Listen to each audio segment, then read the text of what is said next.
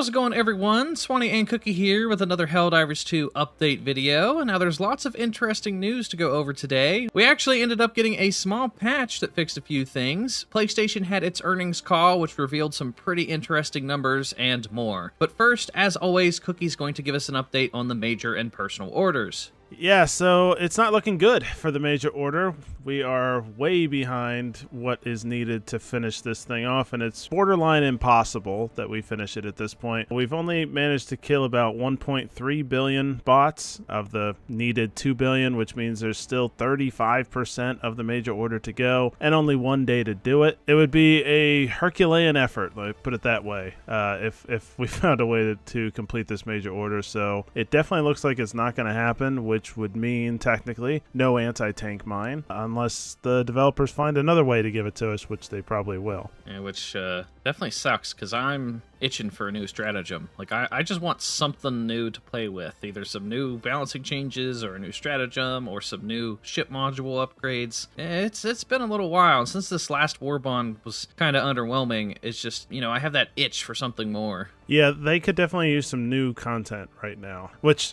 I mean, it's weird to say that because they need so many fixes at the same time, which I guess is something else we're going to talk about later. They also really could use some new content to kind of distract from all the problems that have been coming out the last week or two. So, yeah, this is kind of a bummer for them too, but at the same time, they need to make sure that these major orders do come with risk. Like, if you fail, sucks to suck kind of thing. Like, that's part of the deal. So if they just give us this stuff anyway, it's going to take away from the major orders too, which puts the devs and Joel in a pretty unfortunate spot. One of the reasons that this is probably happening has to do with obviously having less players playing the game, which has been a problem here very recently. The lowest concurrent players was released not too many days ago for the game overall since it came out. And somebody asked Twinbeard about this, asking, what are we going to do if we don't have enough concurrent players to complete the major order? And he says, well, to put it bluntly, if we can't, it'll fail, as in this major order. We said before that one of the strengths with Helldivers 2 is that we don't micromanage the Galactic Wars short term. Feelings this back and forth tug of war creates is what feeds immersion. It's what makes it real and means something. If we just steamrolled everything, it wouldn't be fun. Long term, if player numbers decline, we of course have to adapt major orders, but we don't want to be in there and poke around on an individual order basis. Which is interesting, because there's a couple major orders that we have failed, and they have affected the outcome of, like, if we are going to get new stratagems and stuff. So I do wonder how low the player numbers would have to get before they consider changing these major orders to make the goal a lot smaller and a lot easier to get to. Yeah, I do find it kind of ironic when they did this with the Terminids. I don't remember exactly what the number was for how many Terminids needed to be killed, but it got done, like, instantly. I think it was 2 billion as well. But there was also that glitch going on where it was counting the whole team's kills and, like, multiplying it.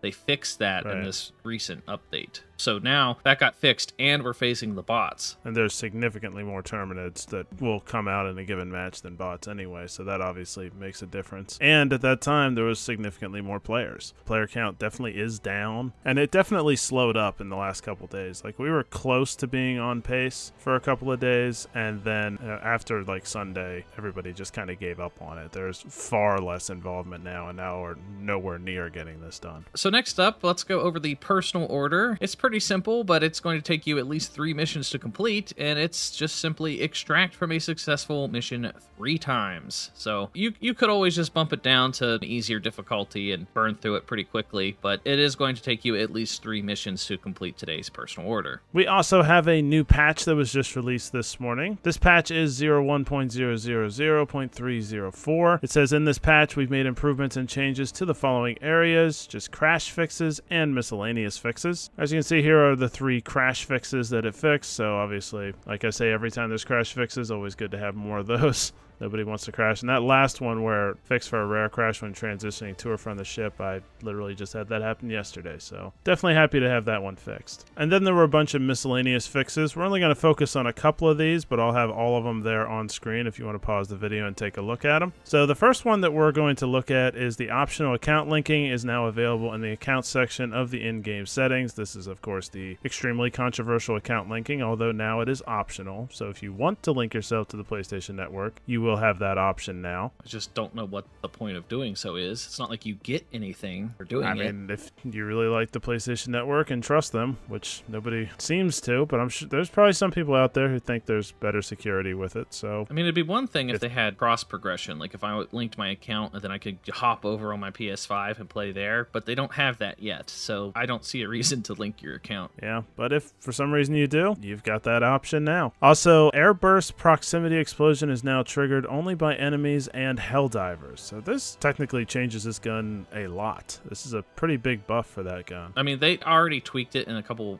patches ago and made it way better, but there was still some things that would blow it up a little too early. And I mean, if the only thing that triggers it now is Helldivers and enemies, this might make it a lot better, like you said. So I'm definitely gonna have to test this out and just see how good it is. Yeah, it should at least massively decrease the amount of times you kill yourself with it. Like, it would be pretty hard to do so, or basically you would just kill yourself the same way you'd kill any of your teammates any other way. Like, if you shot a rocket launcher right at your teammate right in front of you, it would blow you up as well. So yeah, they basically pretty massive buff for not killing your teammates. And the AR-61 tenderizer now has the correct color scheme. There were a lot of people complaining about how the color scheme did not look like it did in the trailer. Well, that has now been fixed, because apparently that was a mistake. And with every patch, there is a bunch of known issues. I'm going to put that on screen so you guys can take a look at if you pause the video as well. However, there are a couple of these we are going to look at because I believe they are new to the known issues. First of which being most weapons shoot below the crosshair when aiming down the sights. This is one that was supposed to be fixed in the last patch, and this is kind of them admitting it is not fixed right now. Yeah, so that's unfortunate. I know it's really bad for the anti-material rifle. It feels like I'm always missing my shots when I use the anti-material rifle, so they need to get this fixed pretty quickly, because you can't shoot the anti-material rifle in third person. It has to be in first person, so you end up missing a lot of your shots. They also have under here the AR-61 tenderizer deals too little damage and is not in the final state we are intending. This was also a major complaint coming out of the last Warbond, that the tenderizer is just really crappy. So they are clearly saying that is not the way this gun was supposed to be deployed. So it looks like they're going to be trying to buff that.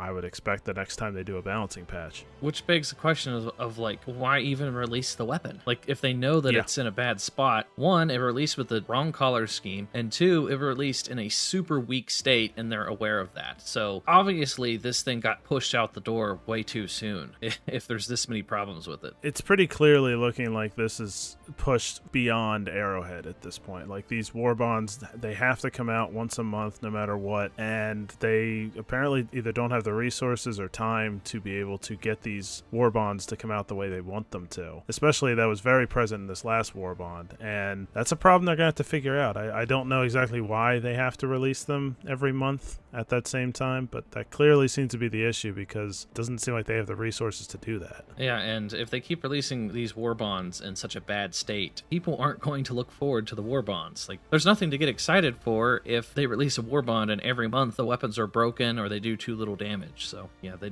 definitely need to get that worked out. All right, so next up, Sony just had their earnings call, and with that, they revealed some pretty big numbers for Helldivers 2. In fact, Helldivers 2 sold over 12 million copies in its first 12 weeks on sale, making it PlayStation's fastest selling game of all time. So that's crazy. That's pretty good.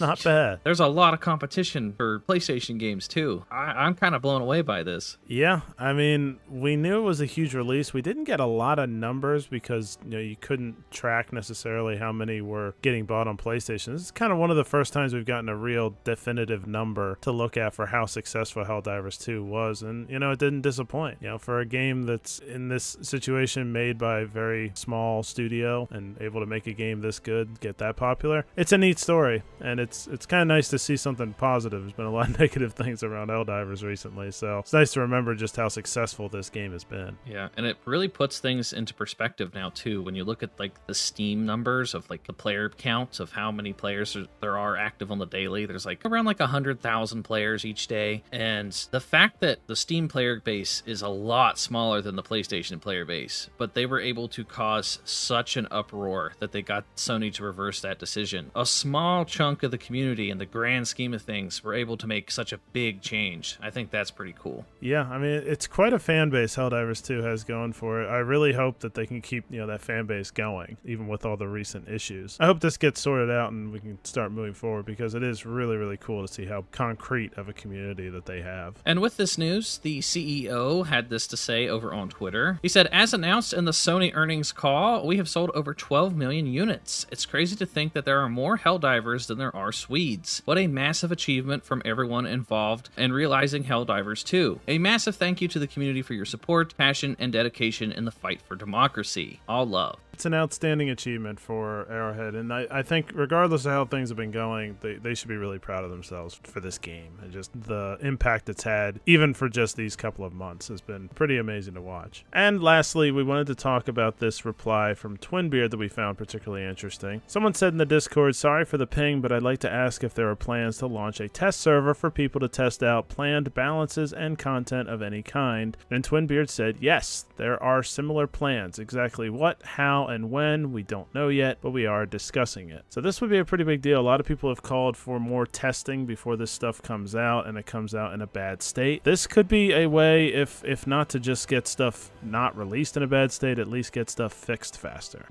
Yeah, there's a lot of games that do this, actually. I know Bethesda games do it. I know when I used to play Fallout 76, they had a test server. Starfield has a test server. Those are just a couple examples, but I know it depends on the game, but sometimes, like, normally they're not open to the public. You have to, like, apply to get approved to join these test servers. And normally with the test servers, they'll push out the update anyway, unless there's some game-breaking glitch that people discover. But this normally just speeds up the process for getting things fixed. So say Helldivers has a patch going out, they'll send it to the test server, community will test it, they'll be like, hey, these are the issues, and then that will give the devs time to be like, okay, we need to get this fixed in the next patch ASAP. So they'll still probably push out the update to everybody, but then we'll get like a patch a lot sooner to fix the issues. So overall, this is potentially a really good idea, and this will get a lot of those bugs fixed a lot faster. This is one of those things I would consider if I was Arrowhead, pushing out before some of the other stuff that they could eventually add. Like the way he talks about this